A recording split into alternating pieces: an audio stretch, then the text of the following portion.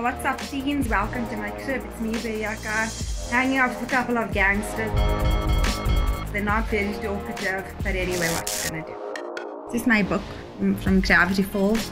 Love that show. And I'm just gonna be dropping some facts about myself. Oh, who am I? I don't know. Does anyone really know who they are? I'm pretty good at math. I'm pretty good at dancing. Not very good at makeup, but you guys will see when I sort my face out in the bar.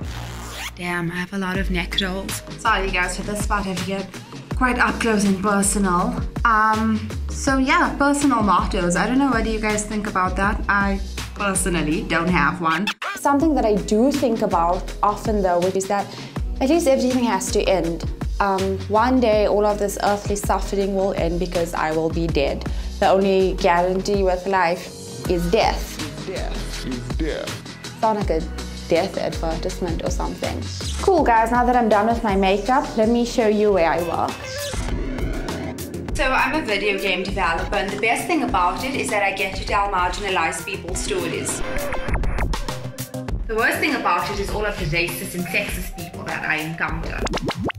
So I'm really grateful for technology because it allows me to express myself in different ways, whether it's through the rants that I have on social media or hyping up a new band that I've heard about.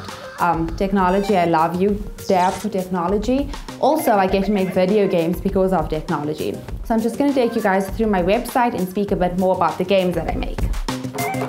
So this is my website, it's bahiyya.itch.io, and I have a few games up on there. The first game that I have is F the System, which is a punk game about sexuality, the patriarchy, and tweets longer than 140 characters. The next game is called War in Pieces, and it's a twine game about the effects of the Palestinian war on a Palestinian family. And the third game is called The Room. That's also a twine and interactive fiction-based game about how a room can be personified as a human being.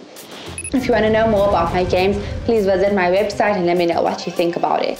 So if there's any young women out there who are interested in becoming game designers, I would say go for it, definitely. Please don't let your gender hold you back in any way at all. And also educate yourself and make sure that you know what job options are available for you. I didn't know game design was an option until I went to a VITS open day, so please take advantage of those things. Thanks so much for watching this video, and I hope that it was somewhat informative, and I hope to see you guys soon.